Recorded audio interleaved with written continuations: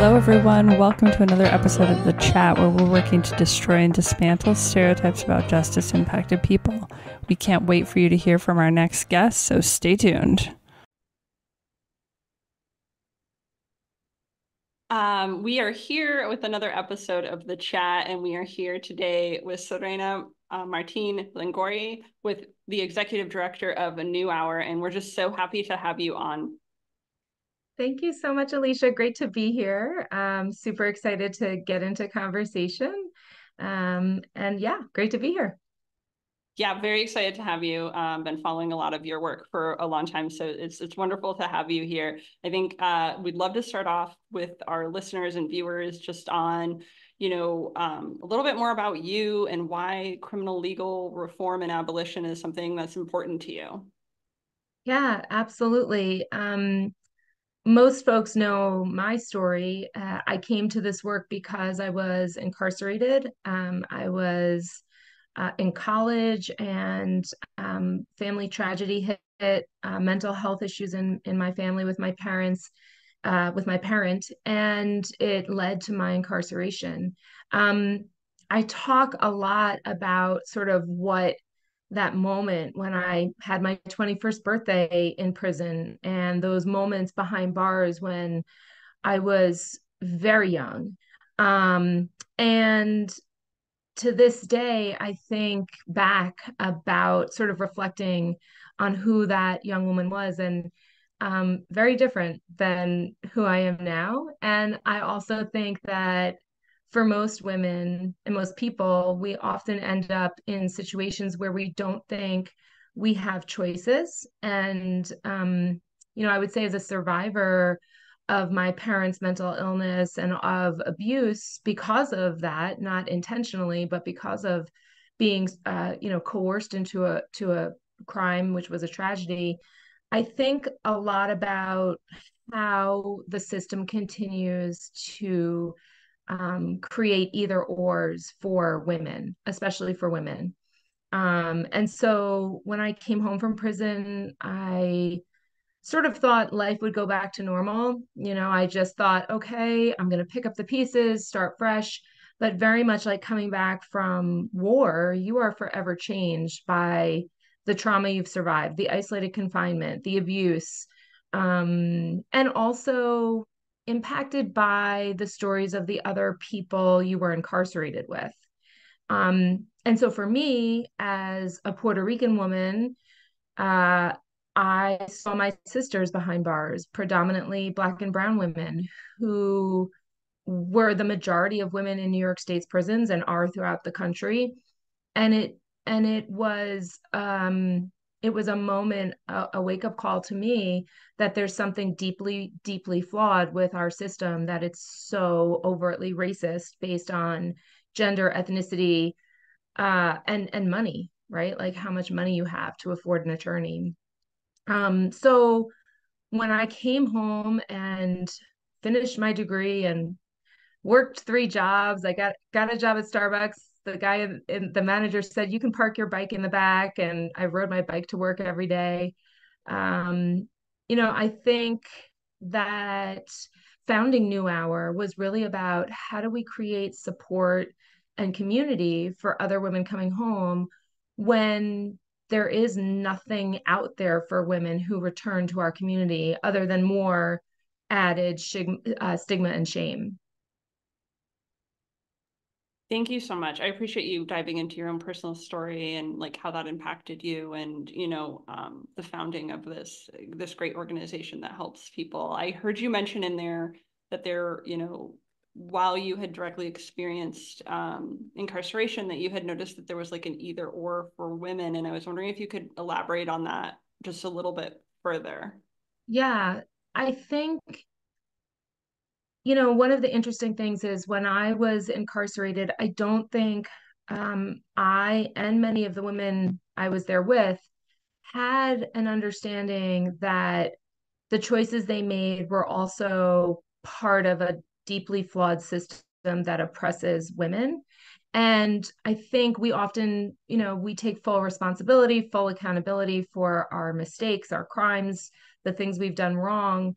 And I don't think that often enough, our court system takes a look at what are the underpinnings, what are the underlying harms that, like in my case, if my parent had gotten mental health support, I wouldn't have been put in a position I was put in. And I think a lot of times that our court system still views people who commit harm as needing punishment, needing reform, not necessarily as the fact that our society has really failed to create systems to catch people when there is abuse, mental health issues, substance abuse issues, substance abuse disorder, and it's still very much the case. So, at New Hour, we work with anywhere from 100 to 300 women a month. We run programs in our jails across Long Island. We have some of the largest population of people behind bars in New York State outside of Rikers Island and Rosie's for women in New York City. So there's a high population of women who are incarcerated out here on Long Island.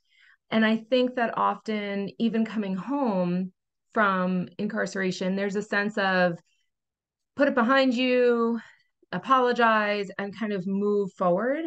And I think often most women have so much that they've survived. And so for me, it's not about how we give people a handout. It's really how do we learn from survivors who have been incarcerated and have been put in situations and they've still survived. So um, I think one of the things like coming down the pike that we're working on with our staff at New Hour is really looking at how to create human rights standards for incarcerated women who are pregnant, who have infants behind bars. That's not standard. That's not something that is automatic. Most jails and prisons are run by the superintendent or sheriff, and whatever their priority is how it's run. And so we have a jail in Suffolk County that has a nursery program for incarcerated moms and infants. And in Nassau County, just 40 minutes away, once you have an infant, that infant is taken away at birth because you can't keep your infant behind bars. And so this is something that, we find deeply, obviously, we all find deeply flawed about the system, but also when you incarcerate women, most of the courts do not consider whether or not they are pregnant, whether or not what that impact is going to be on their children or the children that they're caretakers for. And so when you incarcerate a primary caretaker, you're incarcerating and creating trauma for their entire family. Yeah, thank you for this amazing work that you're doing and centering it here in this conversation for our listeners too. I appreciate that you started with those that are most impacted as well, like who's being impacted by these things, and bringing up how that there could potentially be resources or alternatives, right? When you're talking about the services that people just need in the community before they even get to this point of incarceration, how we could prevent some of these things by thinking of other solutions. And then, going into what your organization New Hour does as far as providing, the services that are necessary to women that are incarcerated. Yeah, you had mentioned that you have like the human rights standards. Like, what does that look like? I don't think everybody would resonate with that just off the bat unless they had been incarcerated or been pregnant and incarcerated, or a woman potentially. So then, so how, like, what does this mean? Why do we need human rights standards, and why particularly women that have children or that are pregnant? Yeah.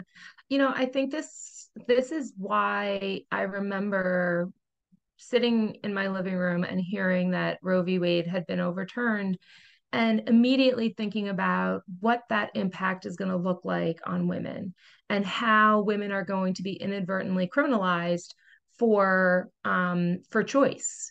And I think that very often women are criminalized for a lot of reasons, and this is just one more reason that is going to kind of skyrocket the number of women we see behind bars.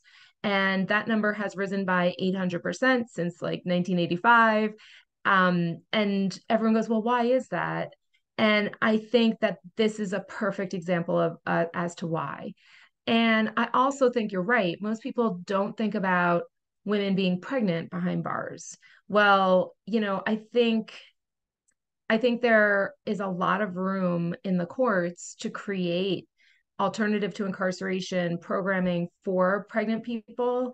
And yet that is never taken into consideration when sentencing someone who is pregnant for committing a crime or allegedly. And I feel like when we go into the jails, I'll give you a couple examples, and I'm sure, some of us who've done this work hear and see it all the time. Um, we had a woman who was put into solitary confinement, 8 months pregnant, didn't get enough food. We have another woman who gave birth to an infant, was allowed to keep the infant, but there were ants crawling in the cell. And so the officers sprayed Raid in the cell to kill the ants while the infant and mother were in the cell. So there's a lot of, jails are not meant to keep people safe the way that the community would like to think so. And I feel like when we incarcerate pregnant women, we really are setting them up for more abuse and trauma.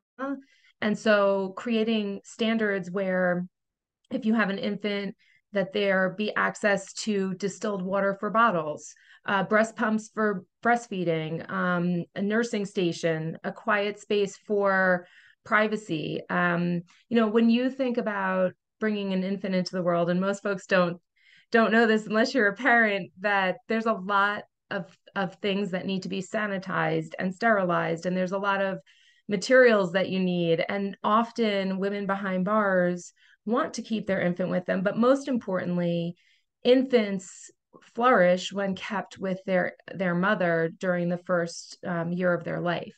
And so the data, shows that an infant's health and their ability to be resilient and in the future has a lot to do with that first year of birth. And I think that most of our women who are incarcerated, there's a handful who are pregnant and have overwhelming obstacles when they keep that infant with them or if they give that infant up. And so, we are going to be introducing a bill. We introduced it last session in New York State with Senator Salazar and Assemblymember Kellis as co-sponsors of the bill that would really create standard human rights for the care of infants behind bars and for the access to reproductive health and health equity care for incarcerated moms. That's amazing. I mean, phenomenal work on that. Is this bill, do you have like bill numbers that you can share? And also, is it based off of something that's being done in another country or in any other states, or is this kind of like groundbreaking model? You know, um, this would be the first. So I should say there has been a longstanding children's center and nursery in the maximum state prison for women in New York State at Bedford Hills. There's also a nursery program at Taconic. But what most people don't know is that unless you're sentenced to a year or more time, most of your time is going to be served in the jail. So if you're getting a sentence of 1 year, you're going to be in the jail. And you might even be detained for a year or two awaiting the adjudication of your trial in jail. So, for instance, one of our moms gave birth in the jail, was able to keep her infant for his first year in jail, and we offered programming to her. And because we were able to work with the sheriff, we were able to get her age appropriate educational toys and music and breastfeeding information, and a lactation specialist. But that's only because we have a good relationship with our sheriff here. If that was any other jail and you didn't have a provider like New Hour in that county, that might not happen. And the same can be said even for state prisons. So it's really up to the superintendent who's in charge of that state prison how much they want to focus on that for women and infants behind bars, and how much is that a part of their priorities. And so this bill would create those standards. I will get you the bill numbers. I think it's A7630. I'll get the Senate side number. And I think so. We've been working with Cornell Law to kind of come up with what are the standards in other states. What we've seen so far is that there is no such great standard in any state. I'd love to hear more from folks who are doing this work in their states, but certainly in New York State, there is no law like this yet. Great. Well, I'm glad that you guys are working on it. And, and if people are interested in supporting and getting involved, what would be the best way that they can do that? Yeah, so feel free to email me, contact me on Twitter, Insta, Facebook, all that good stuff. But my email is sliguori, so SLIGUORI at newhourli.org. And I would also say that, New Hour's mission is to really empower and support justice impacted women, children, and families. And we see the policy work as an extension of our direct support. So we can provide all of the direct services, all of the educational support, the 15 programs in the jails every week with our staff and social workers. But if you're not really able to attack the systemic failures of our criminal justice system at a policy level, we are going to continue to be playing catch up. We're going to continue to be the ones going, okay, we've got a mom who has to give her infant up. And how are we going to provide services for this infant? Or how are we going to make sure that she can, breastfeed until she has to give the infant up? Very often, these smaller or seemingly smaller issues don't rise to the attention of very often male dominated fields, such as Department of Corrections and Community Supervision, such as jails. So, I think for us, we found ourselves in the position of having to advocate for a mother to get breast milk to her infant who was taken out of the jail because she's not allowed to keep the infant in the jail, couldn't get permission for the breast milk to be frozen and taken out. And so the child, the infant, is the person who's suffering. And so these are issues that, again, very nuanced, very gender specific, very much relating to women and infants. And yet they're issues that most men or most corrections and safety folks just don't just aren't being called to think about, and they should be. Absolutely, that makes sense. And I mean, I'm so glad that you're working on a human rights standard there in New York so it can bring that attention. Because I think sometimes people just don't have the information and they don't think of it outside the concept of what affects them and impacts them directly. And so I'm so glad that there is your organization that is doing this. And I've heard you kind of almost argue like 2 points in the sense of saying like, the first point is if women are incarcerated and they're pregnant or have a young child, that there are necessary human rights that need to be established so that there can be these services in jails, both jails and prisons. And that just needs to be a universal standard. And then I also heard you saying maybe we should reconsider, are these people even being sentenced to these types of carceral environments in the first place? Yeah, I mean, I make the argument all the time as sort of someone who was harmed by the justice system that, I remember the district attorney telling me and my attorney at the time of my sentencing, well, her going to prison is going to allow her to um, pay her dues and to, by the time she's done with her sentence, she'll have had some accountability and can no longer, won't have to live with the guilt and shame of what she's done. And the truth is, like, if you commit harm, you're always going to live with that guilt and shame, and you're going to figure out ways to give back or ways to sort of rectify your own sense of self and of choices you've made. But number two, jail and prison has never done anyone any good. And so, especially incarcerating pregnant women makes absolutely no sense. And I think the argument is well made by most of us who are not just abolitionists, but also feel like there are other ways to hold people accountable and to get them the services they need and to make sure that we honor people who have survived harm.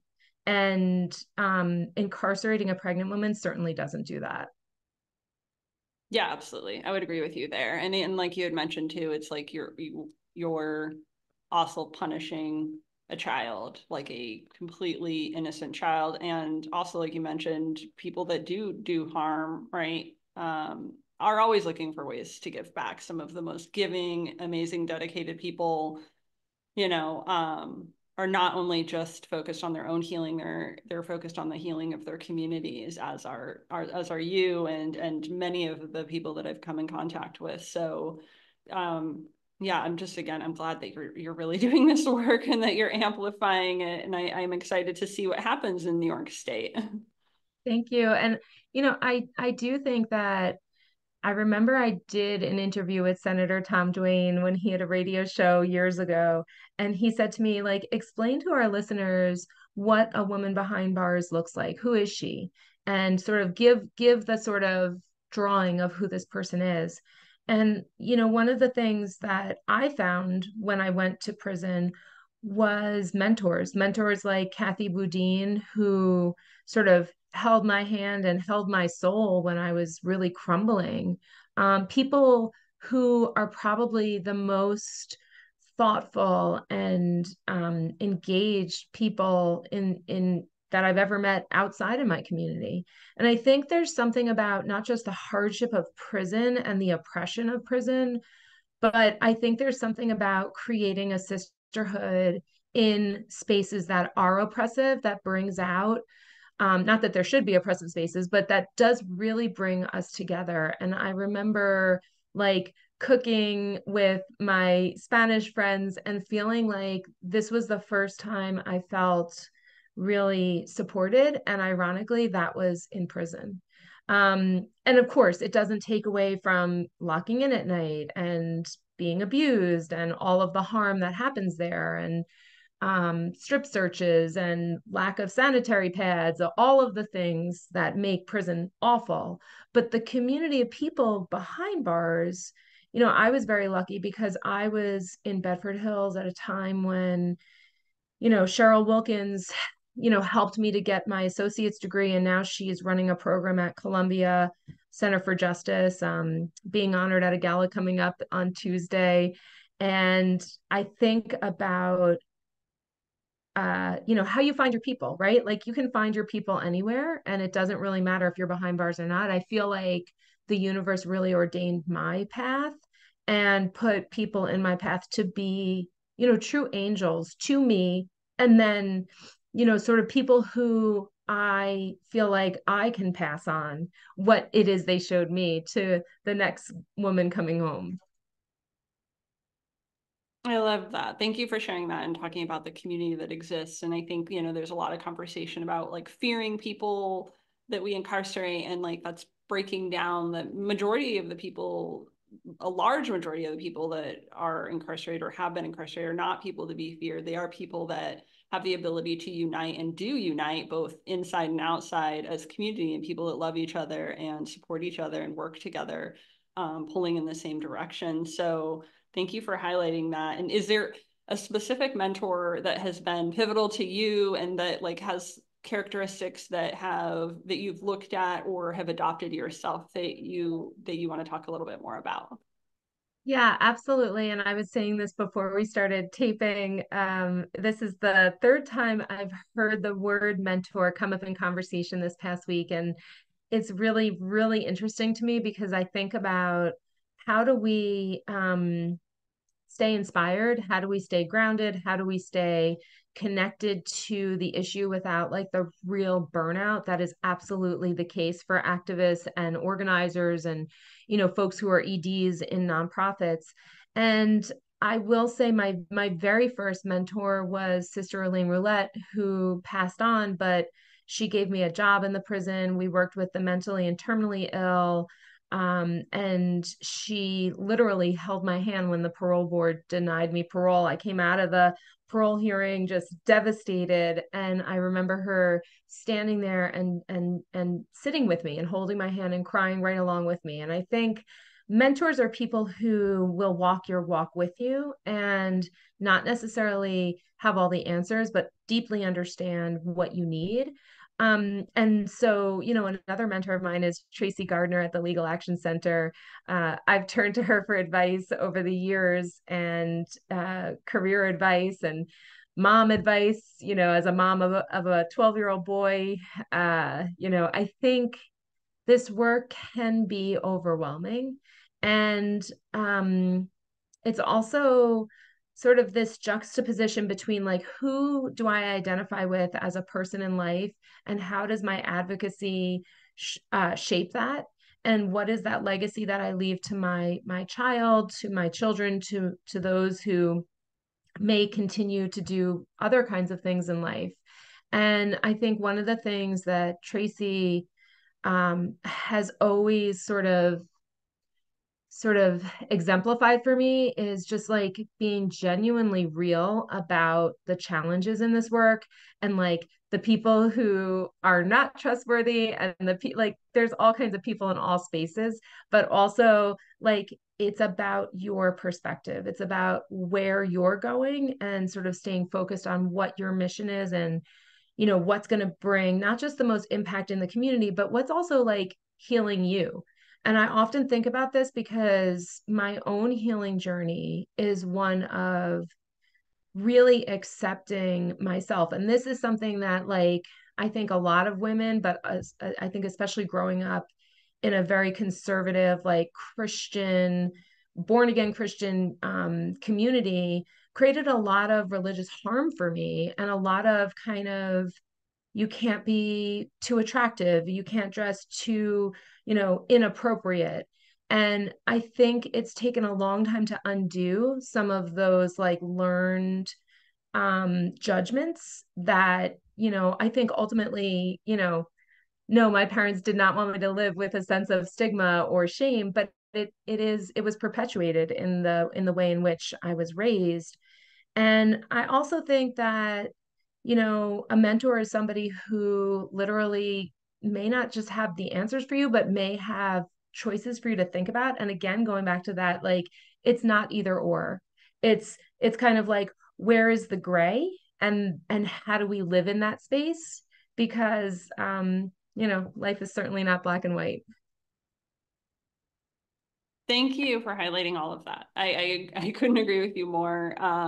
It does. I do have to comment that it always breaks my heart a little bit when I hear about, like religious trauma and how that's taken, because it's always a story that's so opposite of what Christian values are, and that's always heartbreaking. But I'm like very happy to hear that you've had these wonderful mentors that have walked alongside you, not always had the answers, sometimes had really great advice, and just helped be a part of that community that makes you you, and makes you be able to continue to do this work through the hard times. So I know that we're running short on time and we have to let you go, but is there any final thoughts that you want to say to our listeners and viewers right before we close, or you feel like you've covered all the things? I feel like I could talk to you for a really long time because I know you're doing a lot of great work.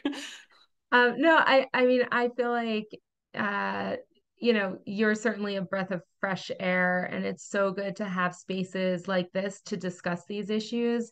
And I feel like I just feel heartened by these kinds of conversations, because it does sort of remind me that we have so much more in common than not in, and I think much of the sort of perceived judgment of our community, while we may have folks who are on like wildly polar opposites in terms of our political views or life choices or what have you, I think when people really hear about the specific issues that impact women behind bars, I have yet to meet someone who says like, oh, that doesn't make sense. Yes, we should be harming infants and pregnant women behind bars. So I do think that these conversations leave me hopeful for what we can accomplish together. I feel the same. And just thank you so much for your time today and coming on the chat to speak with all of us.